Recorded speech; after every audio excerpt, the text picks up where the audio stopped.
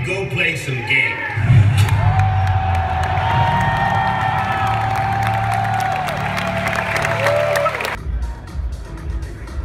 Hey guys, what's up? It's Amie Lynn here, and I'm with Game Zone this weekend covering PSX. I'm super excited. I've been a Sony fangirl forever, and we just got done with the keynote.